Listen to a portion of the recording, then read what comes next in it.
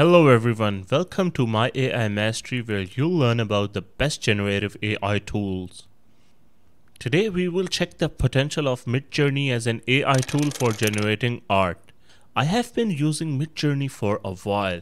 In my opinion, Midjourney is currently leading the race of generative AI in terms of generating art. Using Midjourney is a bit different from rest of the generative AI tools. For example, for the tools like ChatGPT and Meta, you just need to sign up and start giving prompts straight away. For Midjourney, you will need to sign up for a Discord group and start giving instructions in that group. So first we will have a look at what this group looks like. It will give you an idea about what it's like to interact with the Midjourney tool. And then we will give our own prompts to check its response. Here we go. So here we are in this group.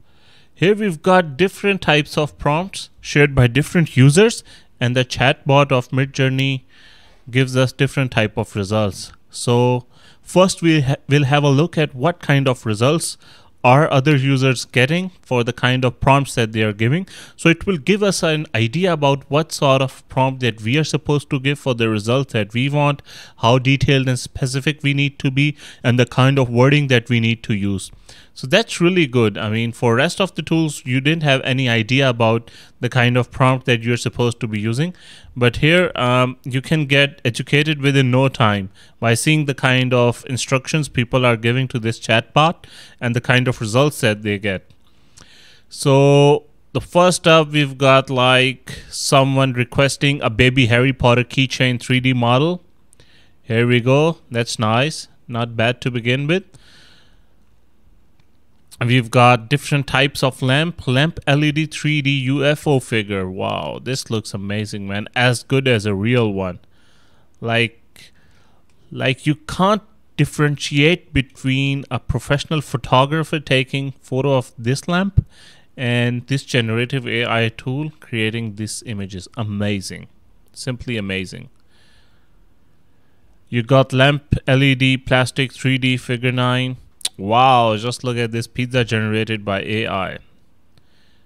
These pepperonis and all of that stuff looks as good as real one, man. It's amazing. So we'll kind of look for different kind of prompts, and we'll see like if there's something extremely unique that this tool is capable of generating.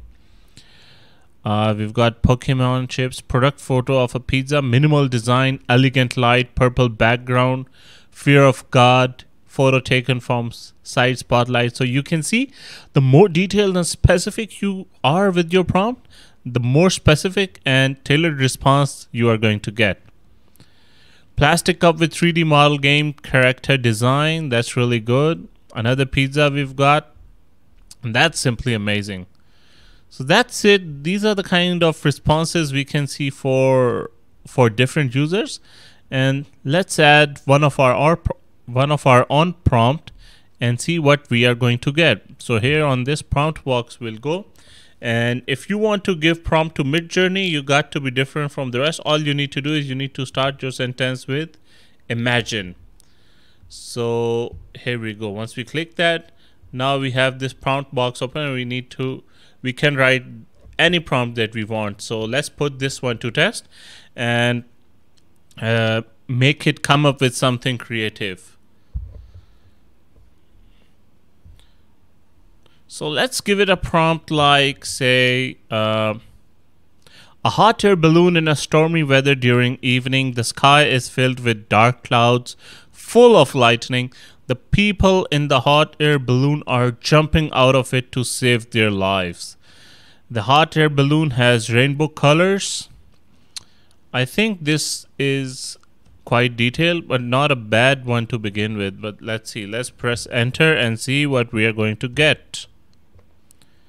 So this is the command that we have given the Midjourney bot, and it's taking a while to prepare it. Waiting to start. 12%. It also shows you the processing time, 25%. Oh, that's pretty fast compared to the results I got during the last time. That's pretty fast compared to what I got during the last time. I think our image is ready. No, this one belongs to someone else. Where is our image? Let's just scroll it up a bit. Oh, it just probably got lost somewhere. No, I need to scroll down. There it is. Sorry. A hot air balloon in a stormy weather during evening. The sky is filled with dark clouds full of lightning. The people in hot air balloon are jumping out of it to save their lives. The hot air balloon has rainbow colors. So, wow, just look at this, man. So it has given us these 4 different versions of images, but each one of them is like simply amazing. Just look at that. People jumping out of that. We've got a hot air balloon on fire. And it's stuck in... This one looks really good. The hot air balloon stuck in a thunderstorm and people are trying to save their lives jumping out of the hot air balloon. Wonderful. So apart from that, it gives us different kind of options as well. Let's say if I click YouTube, it will come up with a different response here.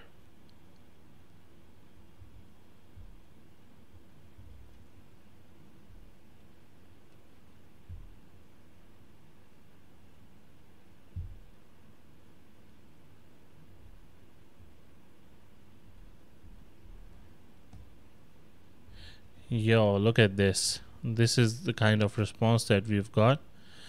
We can give it different instructions like upscale creative. We can also adjust the color scheme, contrast, all of that stuff. But this one's simply amazing, man. Simply amazing. Let's see what rest of the people are getting.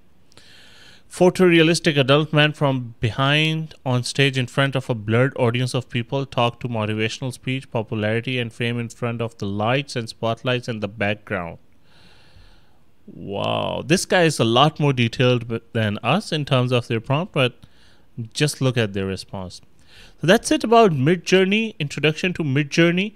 And so this is the another picture of that. We need to be a bit more detailed to get the kind of responses the rest of the users are getting. But that's simply amazing. Simply amazing. So that was an introductory video about the potential of Midjourney as a generative AI tool for generating images. Let me know in the comment section what you think about this tool compared to dall-E, Meta and Google's AI, what they are capable of doing. I personally believe this one is miles ahead of the rest in terms of generating images. Hope you liked this video. Don't forget to like it, subscribe the channel and share it with your friends. Up until the next time. Thank you.